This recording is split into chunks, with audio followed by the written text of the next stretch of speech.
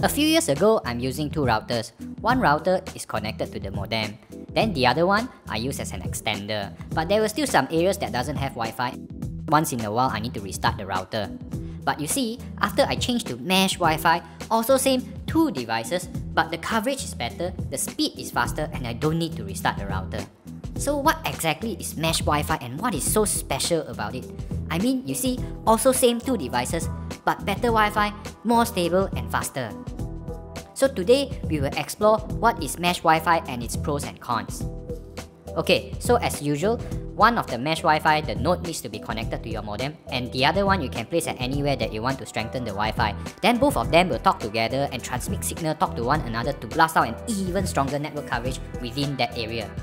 So when I hear this, what is the difference compared to extender or I use a router as an access point? So this brings us to the first point, the big difference between Mesh Wi-Fi and extender.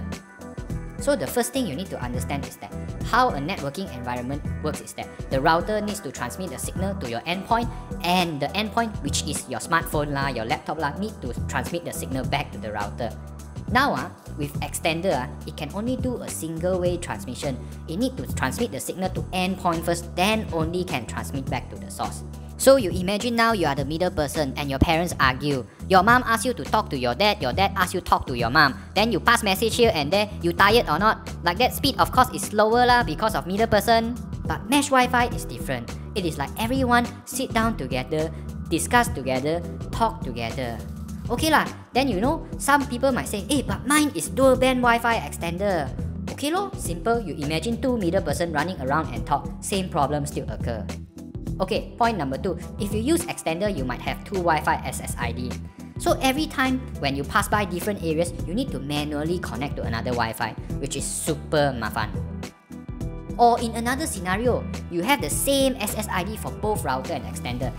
Then your phone, your laptop, your devices now becomes the problem, because when you move from one area to another area, your device doesn't automatically connect to the nearest router. But Mesh Wi-Fi is different because the mesh device itself will auto-swap for you. There is still a lot of things to explore on Mesh Wi-Fi as it is really convenient, installation is very simple as well. So if you like to know more about Mesh Wi-Fi, make sure to comment down below. If you like this video, make sure to subscribe, like and share, and we will see you guys next time.